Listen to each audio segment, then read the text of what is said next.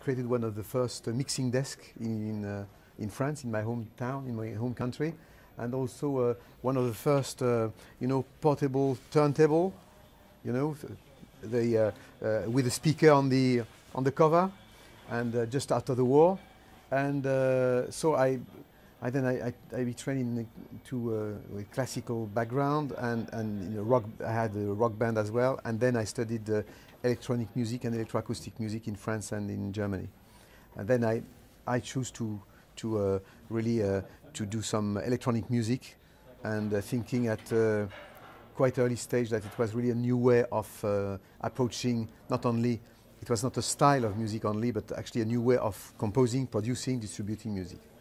So actually, when also the new media went at the end of the last century, I felt immediately in phase with new technology, providing so many new ways of creating, producing, and distributing. As I said, not only also music, but also visuals. I really hesitated for quite a while between painting and music, and so also I've been interested at a very early stage of staging big outdoor concerts all over the world, attending with rather large audience, and trying to create a new style of performing and the way of performing music.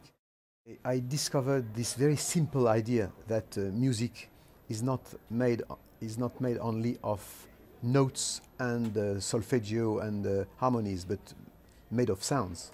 And that way, and this simple idea that between noise and music there is the hand of the artist, the hand of the musician. That really changed my life, and I really decided to go for electronic music. I mean, using new technology and all the technology we are knowing now. My advice would be to follow your idea and your project, whatever. Even if you have critics, you have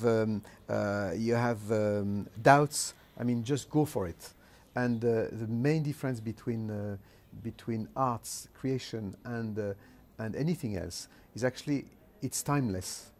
I mean, a good piece of music, a good piece of literature, a good movie is timeless. So it's not linked by the idea that it will be it would be old-fashioned after a week. So go for it, and you are unique, and as a unique human being, you are able to create unique things. I think that would say that respect and protect the arts and creators' rights is saving yourself, is saving your kids, is saving your identity, wherever you are, an African, an American, Chinese, and this is a priority for future generation.